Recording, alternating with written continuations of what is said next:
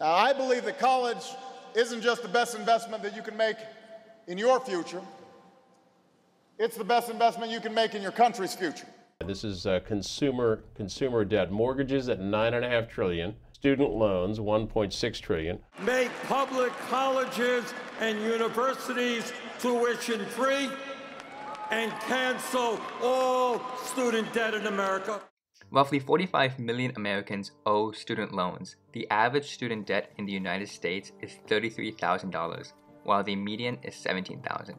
However, it wasn't always this way. In 1944, President FDR signed the Servicemen's Readjustment Act, better known as the GI Bill, to give federal funds to returning World War II veterans to help them buy homes, get an education, and readjust to civilian life. By 1956, almost half of the 16 million war veterans had education or training. Then in 1954, the Supreme Court overturned Plessy versus Ferguson, and African Americans had a chance at higher education. Our work has helped to catalyze and guide this national reform movement among community colleges. They really came to the fore in the 1960s and 70s when the U.S. was trying to, really the first in the world, to expand access to higher education.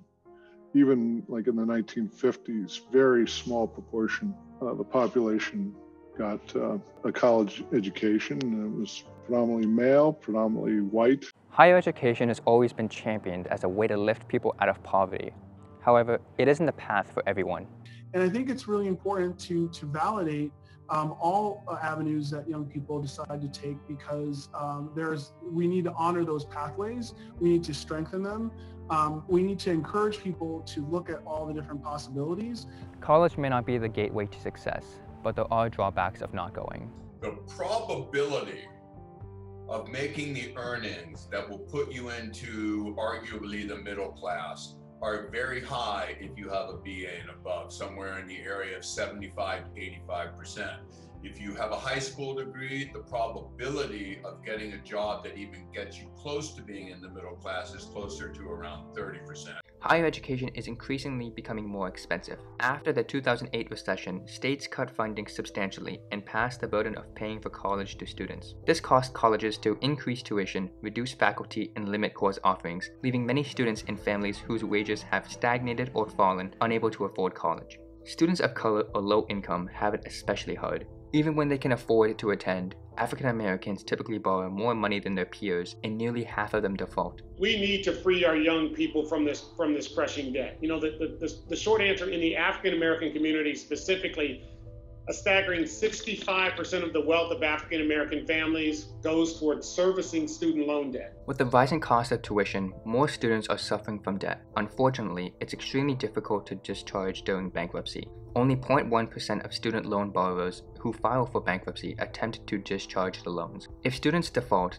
the government can garnish wages, collect Social Security retirement, and intercept income tax refunds. At any one time, 15% of student loans are in default and 11% of students default within 3 years of graduation. So how do we solve the student loan problem? What the federal government, what Congress needs to do is to triple the average Pell Grant immediately, and then index the maximum Pell Grant to the inflation rate so that it goes up each year based on inflation.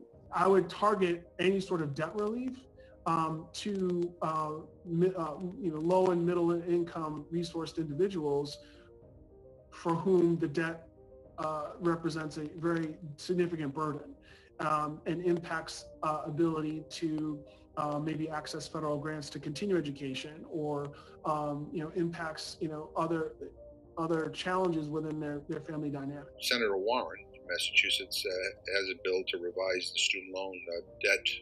I was one of the original sponsors of when she introduced it, but it would basically wipe away $50,000 of student debt for borrowers with an annual household income of less than $100,000, and it would help over 42 million Americans. Getting a college education shouldn't be putting families in the red for decades.